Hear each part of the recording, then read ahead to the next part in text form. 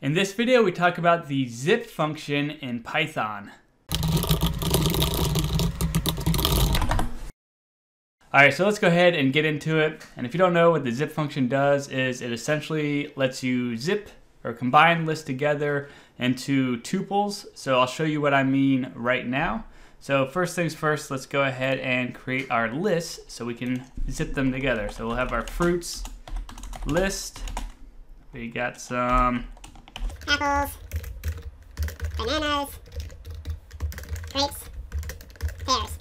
So we got our list of fruits, and then maybe we have our quantity of fruits that we want to, that we're buying. So I don't know, we'll just do 5, 6, 7, 8, 9, right? So we got our fruits, our quantity of fruits, and let's go ahead and make our shopping cart where we'll combine fruits and quantity together for our shopping cart. Shopping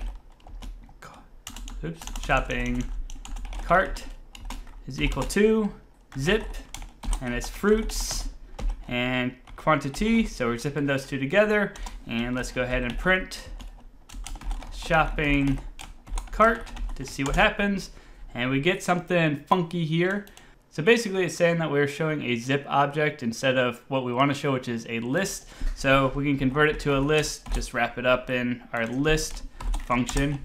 And there we go. So we've combined our two lists, fruits and quantity, together to get, a list of tuples that contain apples quantity, bananas quantity, grapes quantity, pears quantity. Then we could go ahead and use a for loop to iterate through our zipped list if we want to. So for f q in shopping cart print f q. So we got apple 6, banana 7, grapes 8, pears 9. Alternatively, we can unzip a list of tuples if we want to do that. So we need to go ahead and define our list. So I'll just say unfruit and then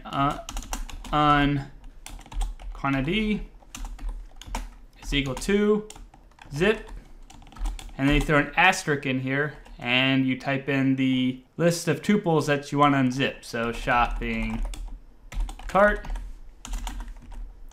and then we can go ahead and print on fruit on quantity, run it real quick, and now we see that we have unzipped our two lists. So now we just have a tuple containing our fruits and then another tuple containing our quantity that we've ordered. So that is the zip function in a nutshell, and also how to unzip if you want to unzip your list of tuples.